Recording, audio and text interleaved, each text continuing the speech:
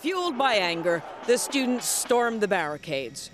But solid lines of police stopped them from reaching Britain's Parliament, where legislators debated a new bill that would triple college tuition fees to about $14,000 a year. Order! Order! The protest outside was just the most recent in a series which have been growing bigger and angrier. This isn't our democracy. This is not what the people want. Britons pay very high taxes, and one of the things they've received in return has always been a free or almost free college education. Well, not anymore. These students are going to graduate with very large debts.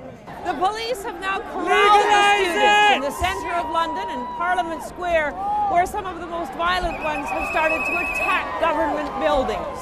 The street battle lasted long after the law was passed. The protesters went on the rampage. They even attacked a car carrying Prince Charles and his wife Camilla. Like the British government, the couple was left unharmed, but shocked and shaken by today's violence. Elizabeth Palmer, CBS News, London.